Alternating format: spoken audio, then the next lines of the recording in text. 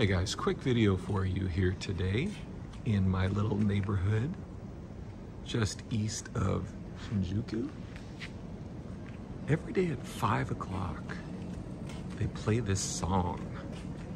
It's like, I think of the Cloister bell in the TARDIS, but I think this one is a lot less doom referential. But I thought I'd try to capture it today. It's coming up in just a few minutes. Oh, arigato. Everyone always ducks when I'm filming. It's really adorable. So by the way, this is my own personal dumpster. Each home or apartment building has one of these little dumpsters outside, and it is super frowned upon to put your trash in someone else's dumpster. In fact, I think it's even against the law. So don't come around here with your trash trying to put it in my dumpster. Thank you.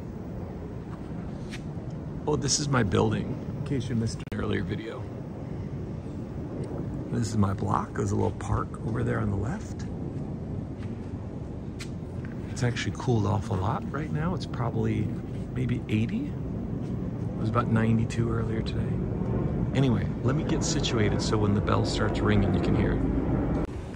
Just as a quick example, here's another apartment, excuse me, a Kix hotel, where there's their private dumpsters right there. Also, by the way, this is super common for houses in this area. There's no front lawn, there's no sidewalk. You just get a little slab of concrete, and then your house goes on the whole plot. So for those of you who live in Southern California and think you have small backyards and front yards, that's a small yard. But yeah, see how tightly packed together everything is? I mean, right here in my neighborhood, this is like a lot of apartment buildings. But if you go a little further that way, it's a lot more houses, but they have the same thing, that's your front yard. Or there'll be a little car area. See how that place down there's got a little carport, car slot? Yeah, it's like that. Here's another little private dumpster. Maybe I should just call this episode Private Dumpster. I'm your private dumpster, a dumpster for money. Dump anything that you will. Little Tina Turner for you. All right, I'm gonna go into this park and await the Cloister bells. Okay, just about go time. I think we got about 15 more seconds to go. Ready?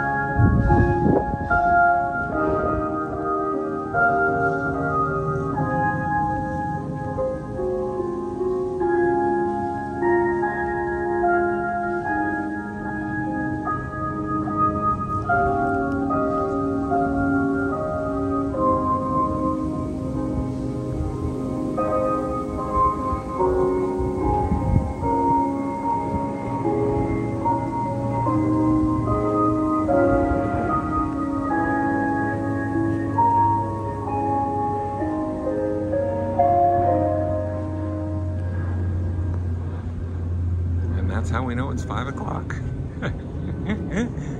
Anyway, thanks for watching. See you for the next one. Post-credit sequence. I think that's where it comes from. I think that's a school right over there, and it looks kind of abandoned. Or maybe they're out for summer or something. I've never seen any activity there. There's never any lights on, and I've never seen a ton of kids going in and out of it or even around the neighborhood, so totally just speculation. But based on where I was when I was in the park, that's pretty much where the sound was coming from. So I guess mystery solved.